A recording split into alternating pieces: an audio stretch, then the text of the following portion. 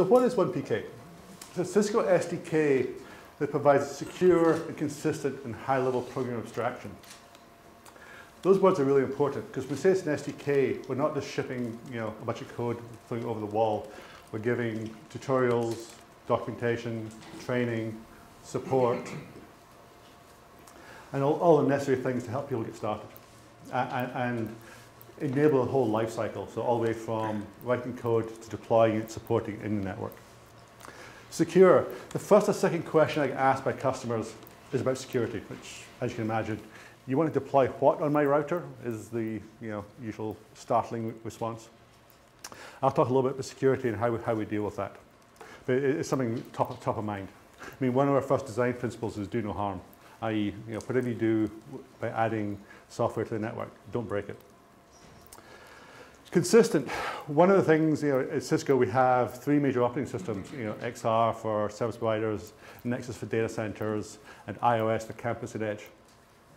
Those 3 operating systems have value because of their places in the network, but frankly, we have in the past exposed a little too much of the differences. What onePK does is make it consistent. This is not to say we've taken the lowest common denominator. We've actually done a capabilities model such you can write consistent code across all 3 platforms. It's the same API, the same toolkit. We have one check-in for all the code. So we check in the Java, C, or Python layers. You check into one repository. So there's not 3 implementations or n implementations of this. There is one implementation. There's one set of documentation. But to do that, we've actually allowed you to interrogate the platform and say, what capabilities do you have? And do you support this in hardware? How many VLANs do you support? And actually, we give back useful information when you ask for interfaces. We give you a list of interfaces. You don't ask for interfaces in particular. So this way, we provide a very consistent way to develop applications. And high-level program abstraction. One of the key things here is we want to get out of people's way. And we also want to make it standard. We want to be able to drop in a Java jar into Eclipse, and just like any other jar in your programming toolkit. We want to drop in a PY file or .so file into your C environments.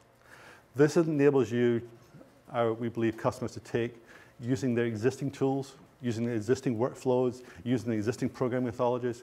It just extends what they can do. So it extends their programming into the network. We don't try and create a Cisco walled garden. We try and enable them to continue doing what they do today, but make it better. It's about extending the control data and management planes. It's about writing apps that can configure a device, it can talk to the control plane, even get down to manipulating packets in forwarding plane. And it's got all routing and switching platforms.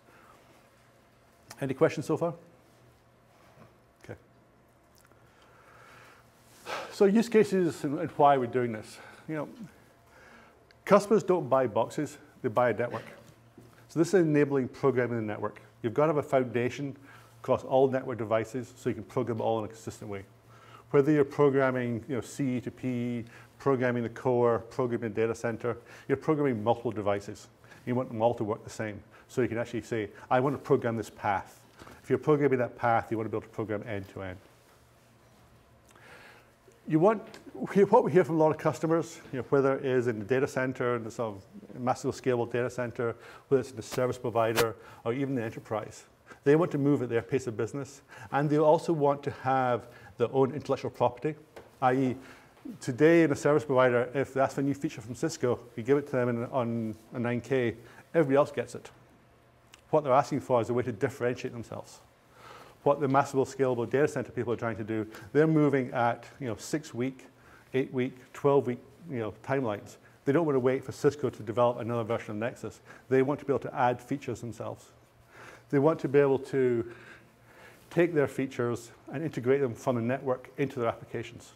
They want a seamless way of doing this. We're hearing more and more that people want to treat network, compute, and storage as one thing. Manage that as one entity. Don't try and manage it as 3 different entities. There's obviously a lot of social engineering we have to do to break down the barriers, but we want to make sure there's no technical barriers.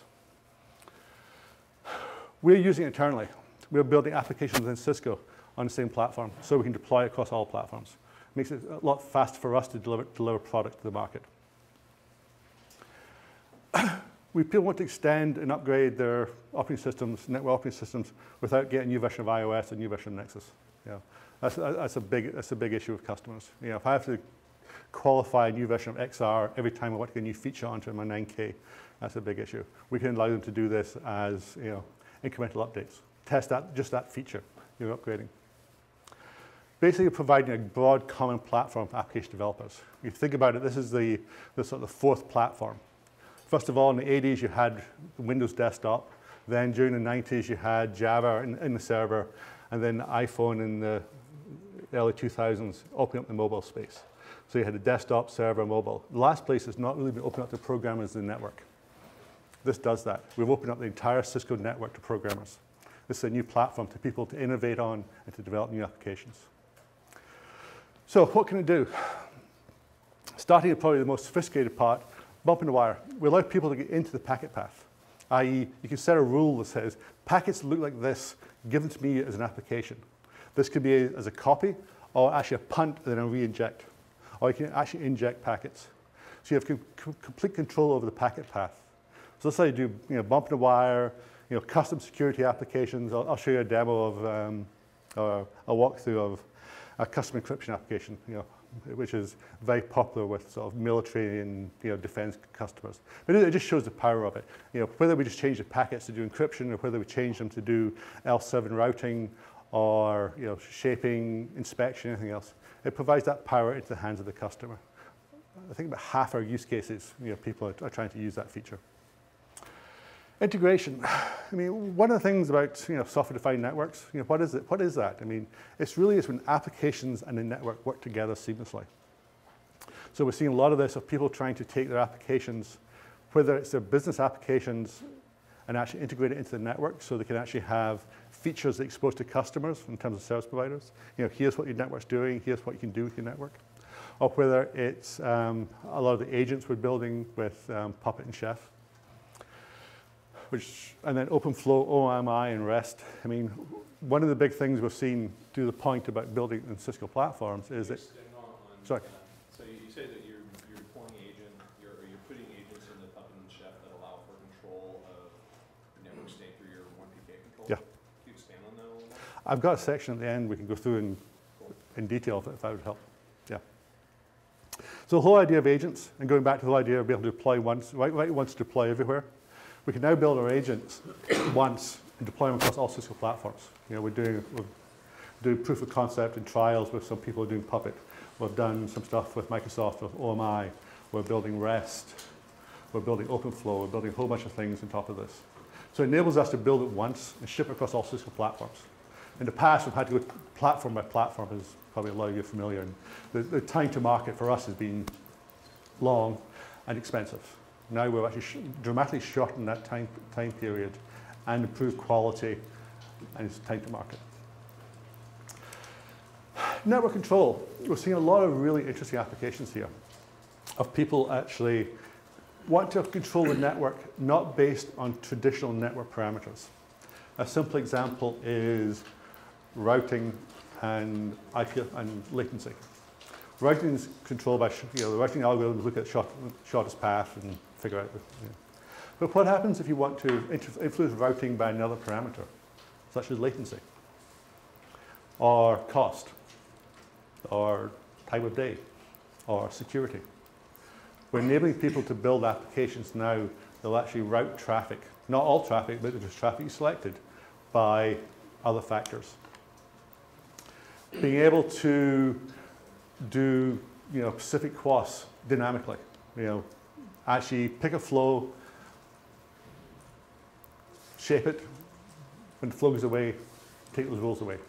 So a lot of what people are wanting is agility, not the question of, and getting the people out of the either plugging in cables or typing in CLI.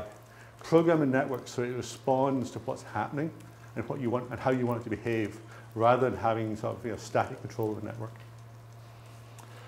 SDN, I mean, it's, you know, software is the foundation of SDN. You know, it's software-defined networking. What we're adding is the software to the network. This is what creates SDN. There's lots of other definitions, but to me, that's the only thing. I.e., if you can't program a network through software, you just don't have SDN. And it's limited by our collective imagination. I mean, we're starting to see people do things that are surprising. And they're coming out of use cases that we've never seen before. So, what is it and how we deploy it? So I've talked a lot about why we're doing it. Let's talk about how we're doing it. So one of the big things that I did mention was choice.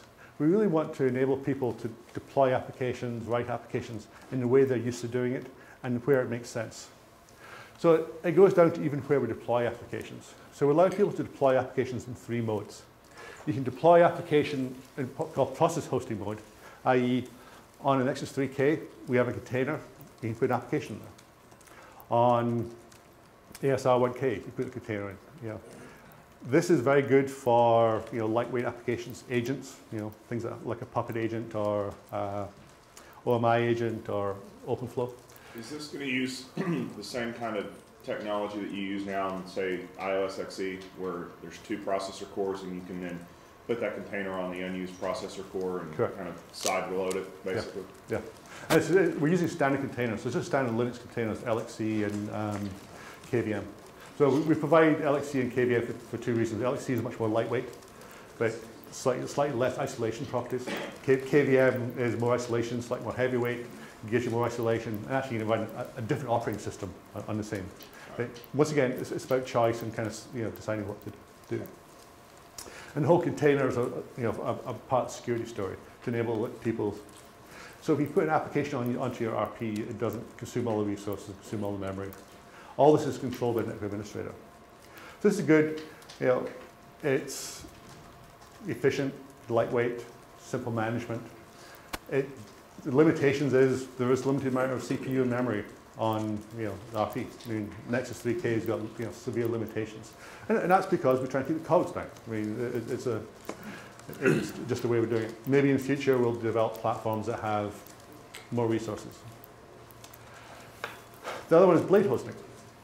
Blade hosting gives you the ability to run the same code, unchanged, on a blade, like SRE blade on the G2.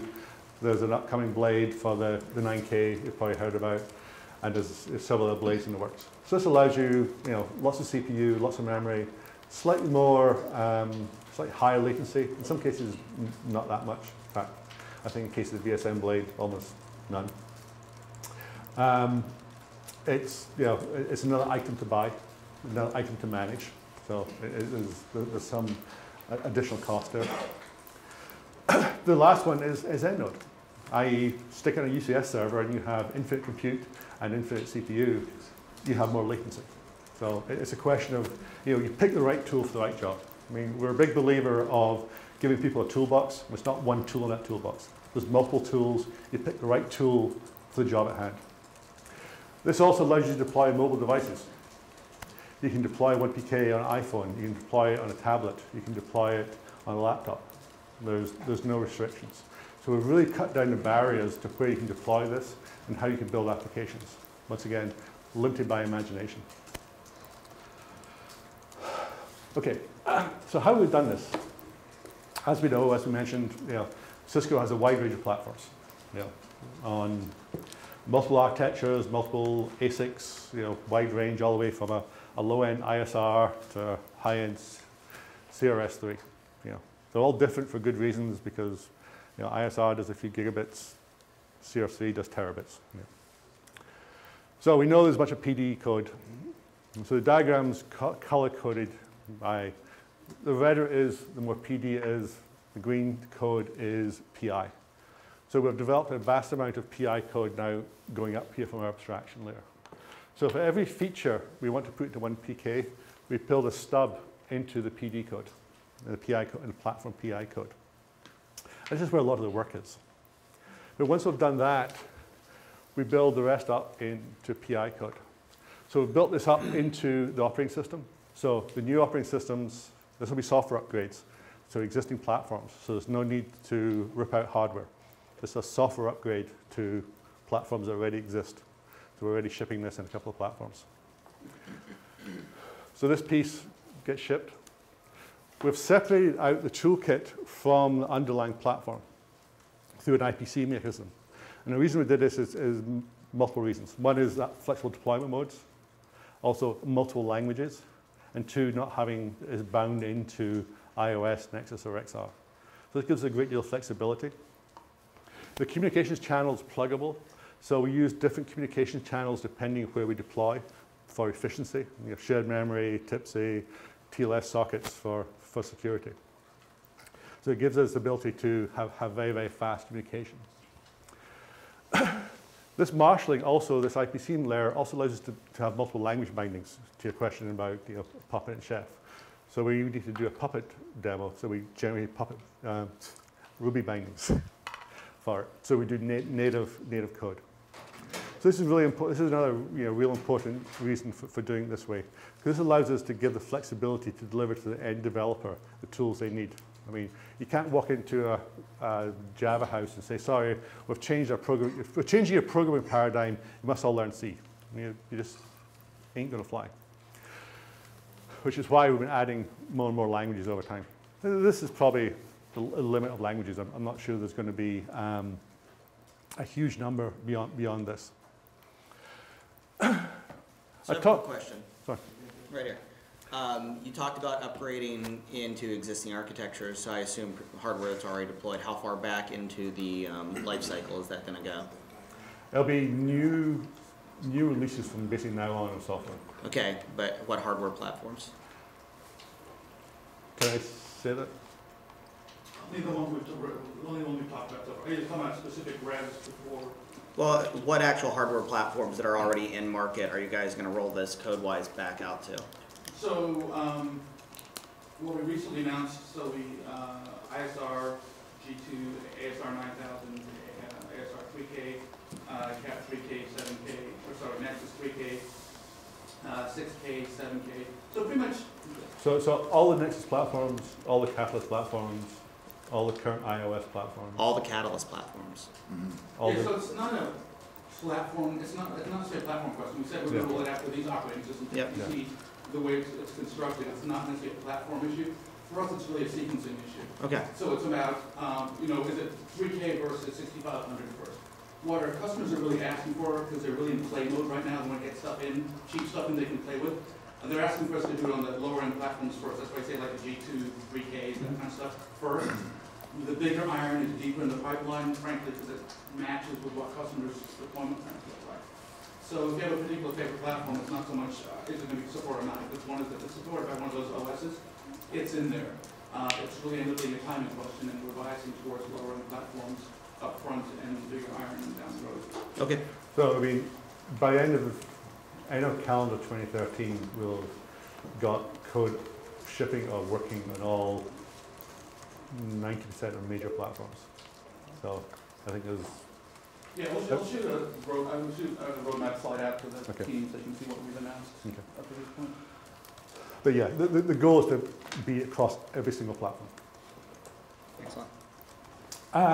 And you see on top of these Java presentation layers or the Python or Ruby, we're building agents as well as applications.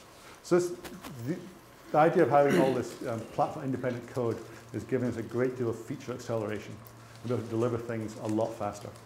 Whereas before, if someone asked for a Puppet agent, they've gone to the 93K team, they would embed it into the 93K code. Then if you wanted it on the ASR1K, you had to embed it in the ASR1K code. It would have taken a long period of time to get it out. Now we're doing it simultaneously. I mean, we want to do some testing and checking, but there's no new development required. So this degree of flexibility and this degree of, all the stuff above the line here is checked into one repository. So we have one version of it. We do not have a version per platform. And this is one way we're doing governance to manage the various feature teams to keep a consistency. Because consistency after do no harm is our second major architecture goal.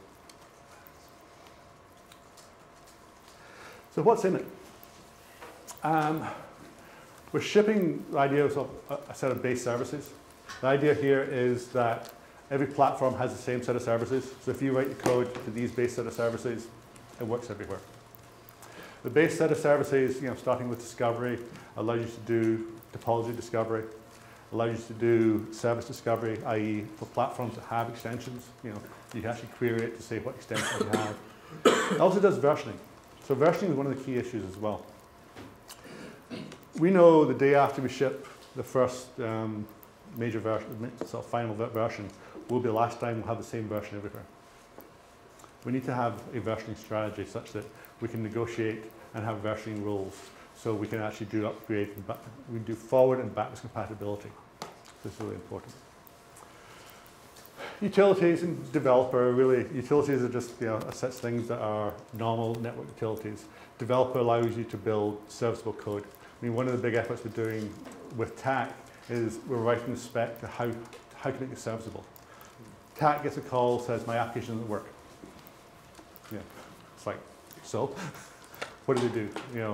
What tools do we need to put in place so they can go and debug and walk customers through their problems? Also, management extensions. How do you manage these applications? So we've built in a way to actually, in a platform-independent way, to insert new CLI. So if you want to build an application, you want to manage the CLI, you can do that. You basically create an XML schema, you fill it in, we actually dynamically generate CLI in all three platforms the same way. This allows you, if you're having existing, you have a large number of existing CCIEs who manage your network. You don't want to give a new management paradigm. If you do want to give a new management paradigm, yes, you can. You can build a REST interface, you can build any cloud interface you want. But once again, it's about choice here. If you want to keep using your existing management paradigms, we enable that. So did I hear this as you're using McDowall to output generated CLI, or you have an interpreter that's taking inputted CLI and then implementing through onePK? We create an application in onePK. You generate, fill in an XML file. Okay. We generate CLI into the device. Okay. So then that application, whatever you decided, the management console for that application is now a part of that device. Okay. So now you can manage it just like any other part of your device. Yeah, I was going to ask. You show base service set and extension service sets. Is that based on a timeline, a license level, a certain platform? Yes to all. So Okay. let me do these three first, and I'll talk about that a little bit because those are really good questions. So the big services are your routing. Give you access to the RIB. You can read the RIB. You can get events to the RIB. We also created a new table called the application routing table. So you can insert new routes into the table. They get populated into the global RIB. So you have complete control of the routing. So now when you go show routes, you'll see an A flag of routes inserted by the application. This is a lot of the applications that we're seeing, the latency applications and cost applications, enable people to modify their routes dynamically. Policy gives you complete control of the pre-processing and post-processing of packets. ACLs, QoS, policing, firewall, NAT, anything else in the forwarding plane.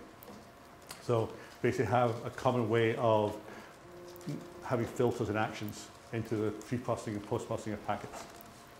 Data path essentially allows you to create a custom feature in the forwarding path, whichever you want, whether it's for monitoring or whether it's for managing or operating on packets.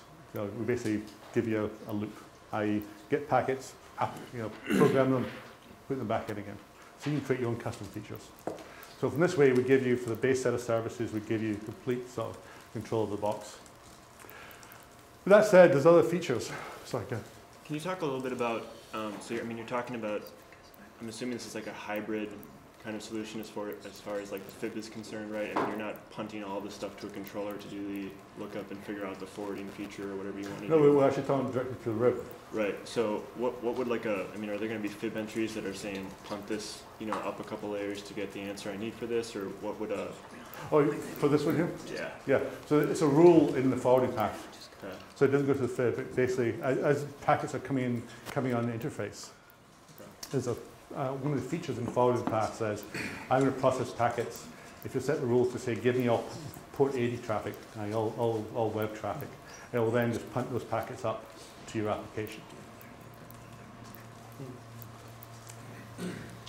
So the question about extension services. So there's 3 or 4 reasons for extension services. One is the services that are advanced or experimental, like Lisp. So we don't put them in the base because we're still working on them. There's things that are per platform. So even though we want commonality across all platforms, some platforms have features that others don't. We want to be able to expose those and deliver that value. So things like network identity. Makes a lot of sense on edge platforms, doesn't make a lot of sense in top of rack switches. So we're doing a whole bunch of identity things so people can actually get both wired and wireless identity. Trace path is a part of things we're adding, start adding a diagnostic service. So you can take, it's another name is a media path. So it's a plug interface into media trace. So you can actually trace through the entire network and collect information about things in the path. Lots of extensions are coming. More topology services, more BGP, a bunch of tunneling services. So this is a bunch of things we'll be adding. Some will be extensions, some will work here. So some may be licensed separately. So we may say that these are high value services.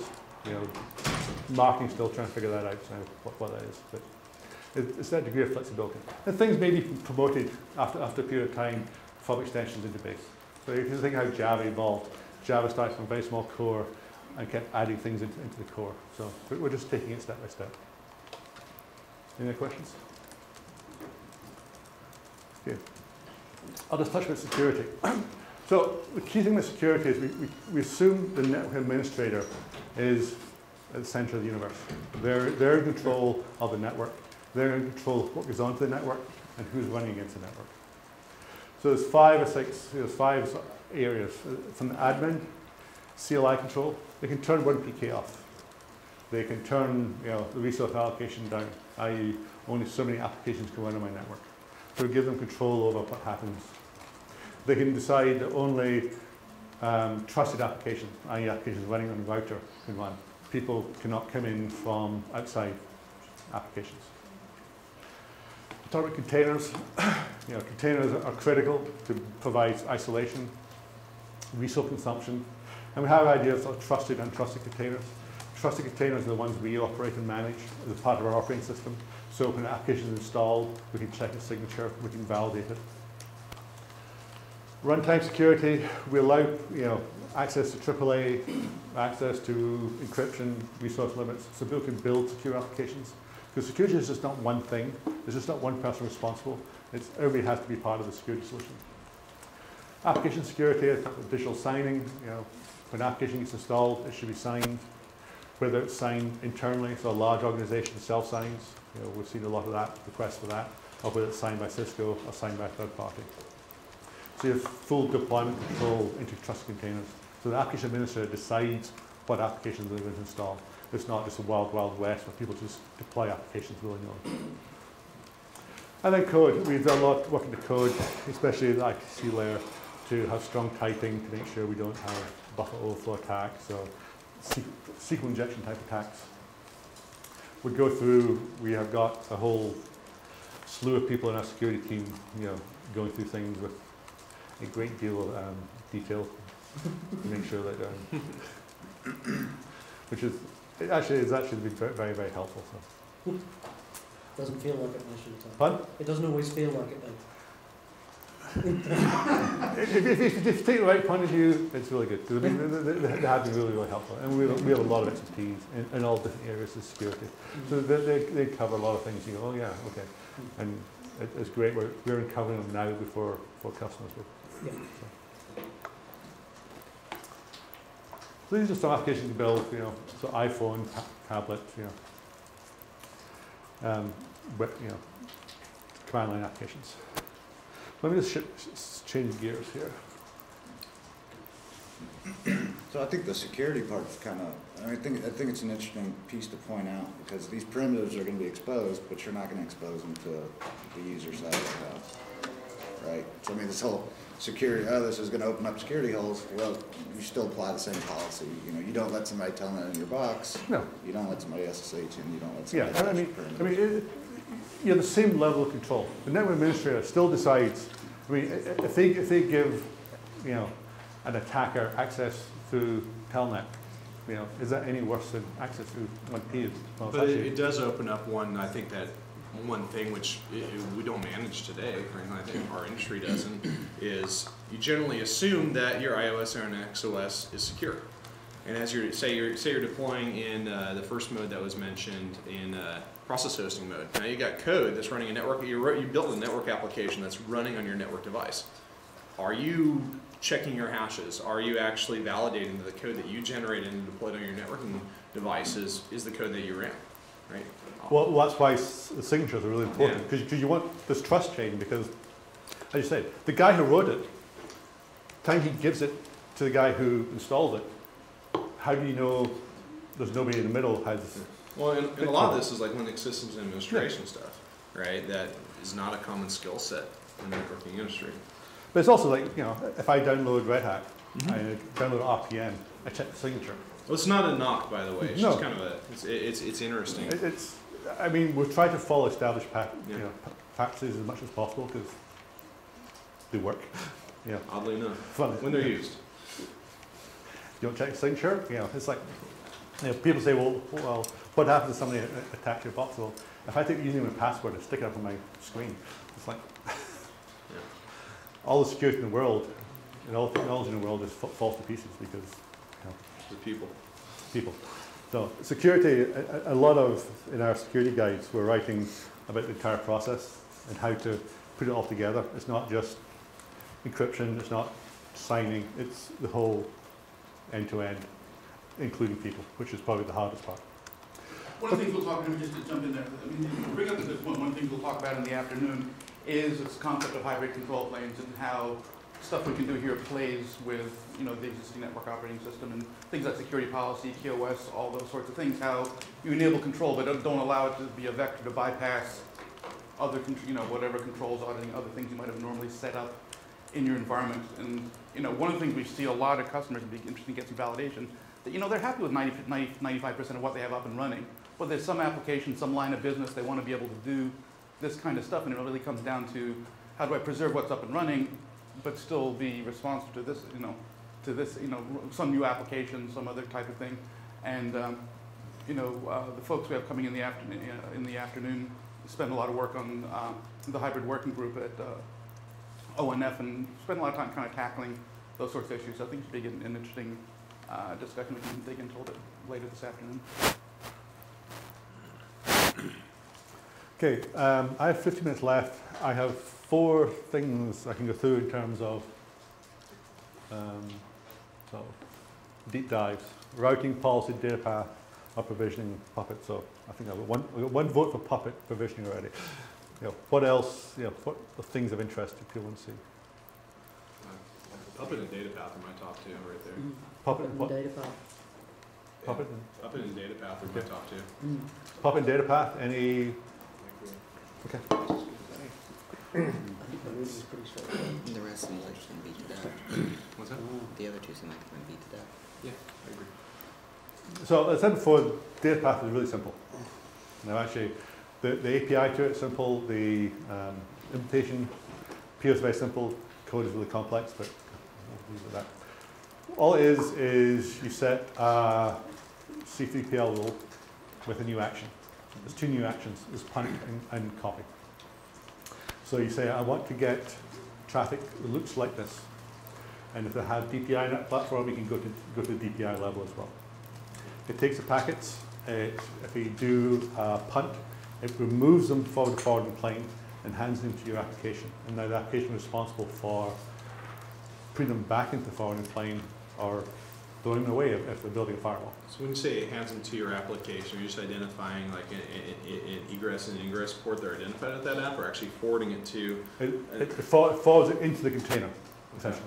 So we have a tunnel, an internal tunnel. We have a protocol called vPath, which is basically an endcap. It takes some, puts some metadata in because they may have multiple applications. So it's like which container, which application am I going to, what in some metadata the application can pass all the way through the channel. Okay. So you can have multiple destinations essentially. Okay. So how are you classifying that traffic? Are we just tuple matching here? C3PL. So it's just the same rules as you apply to anything else. So it's exactly the same framework. So we have this common framework now, the same filters and the same class map, policy maps across all the platforms. So anything you can filter on, so from L2 to, say with DPI, you can actually get up to L7. Is there a capabilities call? So if I can write, I want to invoke this function, query is that function available? Yes. So the way we do it, we have the concept of a table. So you say, do you have a punt table? Yeah. And it says, yes, here it is. Or it may give you two, because you may have a punt at the ingress and before routing, and maybe have one after routing. So there's 3 or 4 places. Then you say, what type of filters do you support? Do you support DPI? Yeah. No. So you can write your code that's portable across platforms. Yeah. You got to write some smart code. So a lot of things we've done here is we've tried to do sort of 80% of the work and leave the 20% up to grey matter, because trying to automate everything and make everything magic, I think it's interesting computer science, but it's not very practical. Yes. I think human beings are a lot smarter than computers will ever be. So let's use. No, I totally disagree. See, to me, this is the variation from where we've come from. In the past, 100% of functionality had to be delivered in the device. So your router your CLI had to present all the functions that you needed, right? But in the SDN world, or in the onePK world, not necessarily the SDN world, you're saying we're now enhancing the functionality with, but we can't take you 100% of the way. We can take you 80% of the way by exposing the functions inside of the iOS device.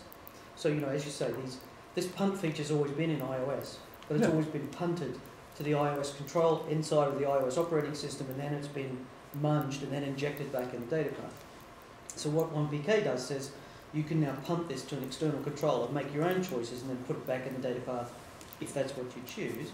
So then you've got a choice to implement 20%, something in the punt path that you want to do with it, a firewall, an inspection process, a logging process, an analysis, drop it, munge it, rewrite it, and then push it back into the data path. That's the 20%. It's not. Precisely. So one of the key things about onePK is, as Sharon mentioned, we don't invent anything new. We've taken the existing Cisco technology and made it more consumable. That's your point. Now anybody can consume it and do things. I mean, all these things actually existed. All we did was try to normalize them. All we did. The team will kill me for saying that. Everybody's working like crazy to normalize this stuff and get it in a way that's easily consumable by the smart humans. Slow down with that. Okay, well. Smart algorithm. Anyone who's ever worked help desk will probably. So the use case for this would it be all the packets for the flow, or just the initial packet for the flow? Your choice. So one of the points or one of the questions that's been asked on Twitter is, won't that introduce a lot of latency for those packets? I'll introduce some latency. So there's two ways to look at this, though. So if I'm doing this from an application point of view, and I want to do some application level routing, today what I do is I proxy that into a terminate socket, look at it, then put it back in again. How much latency does that introduce versus doing a little latency on the forwarding path? So there's pros and cons on both sides of it. Yeah, so like anything costs something. I mean, there's no free lunch. However, we already punt a lot of packets up into the control plane, do things and put them back down again within the router normally. So it's not an unusual thing. If it has value to you. Yeah, the answer is you can do that, right? And that might be a smart thing if you want to implement a specific type of firewall to inspect a proprietary packet load, right? But it might also be a dumb thing. But you, as the user, did the dumb thing. Or as somebody once said to me, he said, I'm a big believer, I think it was David Ward, he said, I'm a big believer in giving you 2 shotguns, one in each hand, pointed at your toes, right? And if you pull the trigger, then you shoot your foot, you shoot yourself in the foot, right? So onePK allows you to do dumb things in the same way that it enables you to do smart things. And I think that a lot of people miss that. So this is sort of the use case for this is going to be similar to WCCP or something. It's just but much more flexible. Yeah. So and a different place, other places in the forwarding. Yeah. So speaking of dumb and smart things, though, I know you guys have talked about releasing design patterns and SDKs and whatnot. Are you guys going to be releasing a set of common design patterns for a lot of these use features where you can at least drive people, at least hopefully TAC starts seeing? So there's two things to put in the documentation. One is tutorials, i.e. they should answer the question, how do I punt a packet? And a snippet of code here to do that. How do I set QoS? How do I get interface? Basically a bunch of code snippets. I run the architecture team, and we're actually adding design guides. So I want to build a secure application. And they would list all the actors. So it's not just write this code. It's like, what does the admin do? What does the security admin do? What does the application installer do? What does the application manager do? What does the application user do? What does the application developer do? What does the application tester? That's listed. So we have all those actors in all this. So we have security, scalability, serviceability, manageability, a lot of abilities. So, and we're building those out as design guides to deliver to people, so to architects to say, these are the best patterns, and try and give you a checklist at the end to say, have you done all these things? Because the checklist is also useful to the person consuming the application. I want to get an application from you. Have you done these things so I know it's secure, or it'll scale, or I can service it? To help both sides of the conversation. So I want to ask a question around the latency question that came up, because I'm the SDN PM in the room. This isn't my core set, but the way I'm picking this up is based on the deployment method, there could be very low latency applications, and we're just putting those packets across a backplane. And the service container we're talking about is actually sitting on a supervisor engine or something like that in a virtual machine there.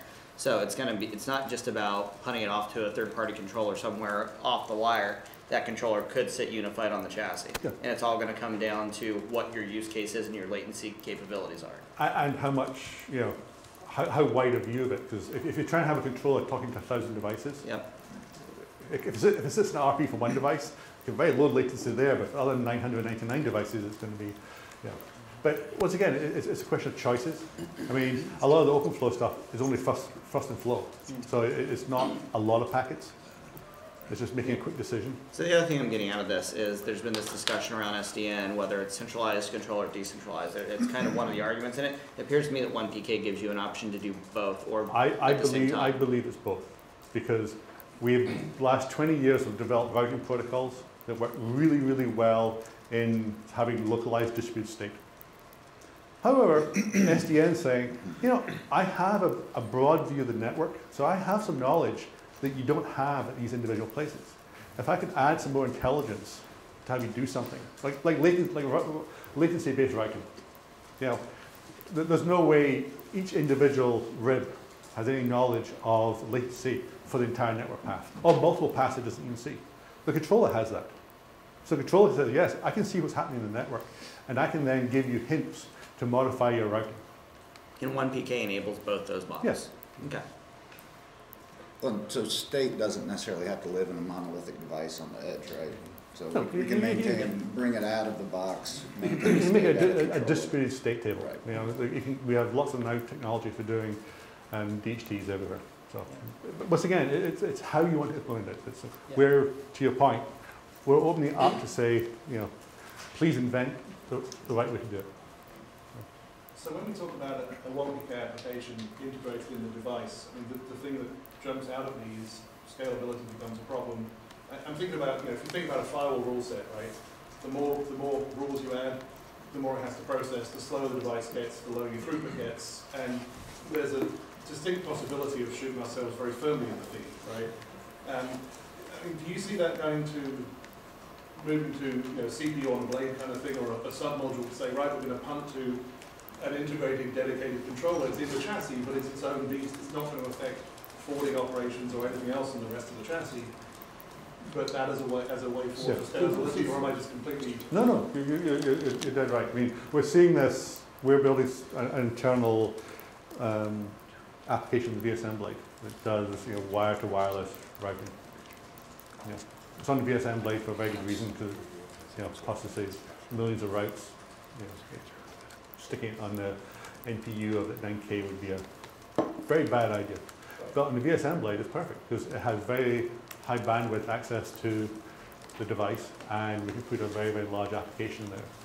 So You know, same with SRE Blade, we're building, the whole thing's announced called cloud connectors. So what about, wow, I need to sleep more. You had a whole hour. No, it's not you, trust me. I blame Vegas. But no, so what about the cloud services router and onePK can virtualize? Is there a virtualized controller where kind of taking away the hardware limitations, say we're running this all on an external provider? So the cloud services router, we actually provide a REST interface through onePK. Yeah. So we built the Python bindings into the cloud services router, so you manage it through that. How you want to build other applications on top of it, once again, it's a choice of how you want to extend it. So it's possible to write applications in a onePK environment that treats each router as an individual tool.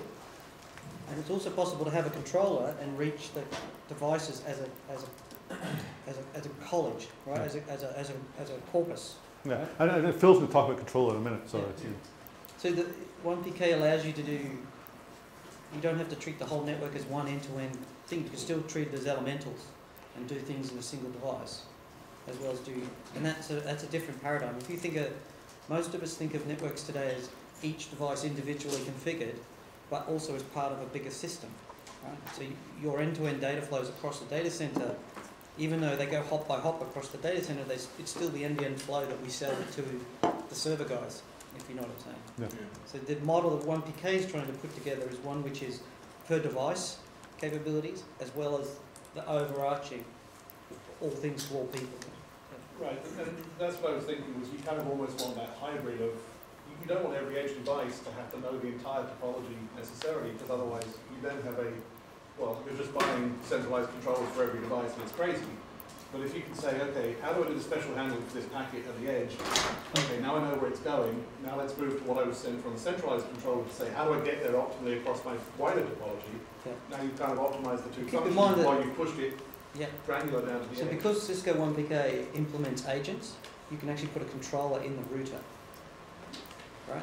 So you can actually have a onePK agent installed in an iOS device, give it a subset of functionality in pseudo controller or arbitrary controller mode, and let it run autonomously. And you actually then have a distributed controller platform. So you actually get too many choices in a way. So compared to the OpenFlow environment, which is this is the API, you can have any function that's in the OpenFlow API, but you have to have a controller, and then you have to have an app that rigid structure means you can visualize your solutions very quickly. This is far more diffuse. With selection guns. Yes. Well said. You're sounding more and more American all the time. Hand grenades included. Well, and I think to that point, we'll start, obviously you'll be able to start embedding controllers on the edge, right? So if where your controller placement is just going to depend on use case. And that kind of goes back to why I asked about hardware classes, because this container model, I'm wrapping my head around it reading things while we're doing this. It requires a virtualization layer, and we're not going to be talking about 3570s that are going to be running virtualization layers on them. There's just not the hardware there to do it. So that was why I went back to hardware earlier. It's just going to be a limitation of what the hardware can handle. Well, I think that's a good place for vendors to differentiate on the hardware. So this idea of commoditization, it's pretty inaccurate.